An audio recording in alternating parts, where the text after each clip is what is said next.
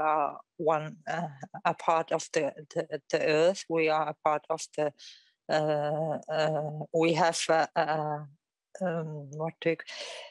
responsibility to our the next generations to come that we have to take care of. Well, Mika Mered is a professor of Arctic and Antarctic geopolitics at the ILERI School of International Relations. He joins us now from Paris. Professor, Greenland is looking for more self-reliance from Denmark, and diversifying its economy would help with that. But at what cost? How are these mining projects likely to impact Greenland's environment?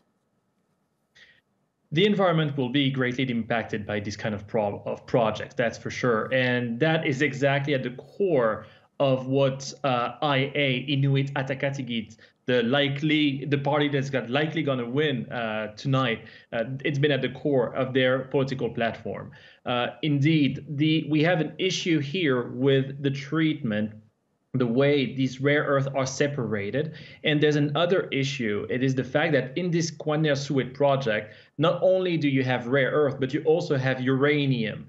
And this uranium as a byproduct is actually what frightens the most the Greenlandic people at that point.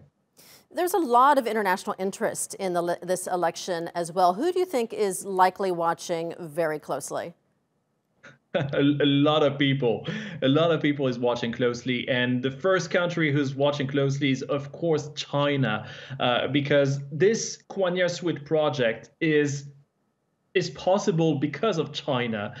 Clearly at this point in time, it is going to be Chinese companies which are likely to build the mine and benefit from the mine simply because they've already bought 100% of the production of the mine for its whole duration, the 37 years the mine will be in operation. So China is looking very much at what's happening right now in Greenland, because if Inuit Ataqatigiit wins tonight, as it's projected, then definitely the Quandersuit project will be terminated.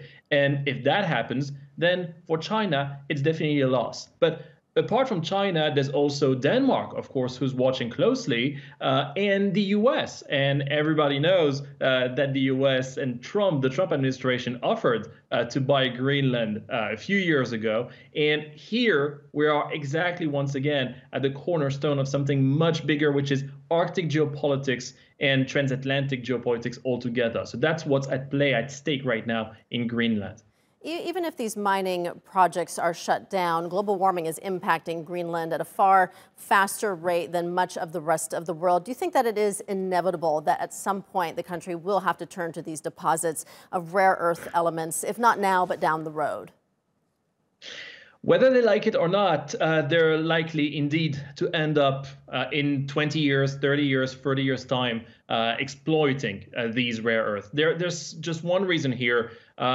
If we at the global level want to undergo a digital transition and a renewable energy transition as well, then at one point in time in this process, we will need rare earth. And these rare earth, well, they're pretty much located all over the globe, but only in very specific deposits can they be exploited with profit, commercially speaking.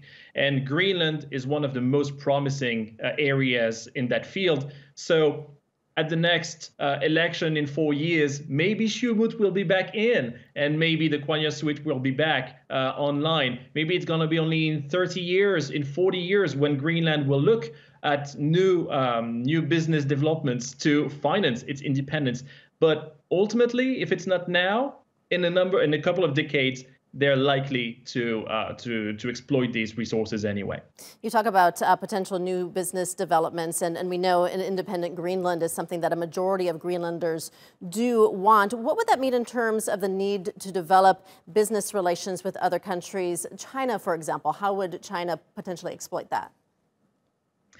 Actually, they've exploited it very, very carefully and very well for the past 10 years already. So actually, since 2009, Greenland has been able to develop its own trade relationships with countries all around the world without having to rely on Denmark, and especially in the field of fishing and renewable resources and natural resources as well. So right now, Greenland, and that's really what's at the heart of this campaign at this hour. It's, do we want in Greenland? Do Greenlanders want Greenland to become independent and finance its independence by developing new industries, such as, for example, renewable hydrogen, such as, for example, sand exports, fishing, tourism, or do they want to keep funding this independence and developing thanks to fossil fuels, thanks to extractive activities such as rare earths, uranium, and so on and so forth?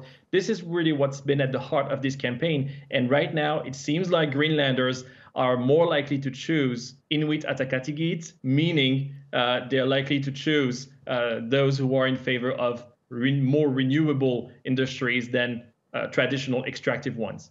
All right, well, we'll be watching closely. Mika Mered, thank you so much.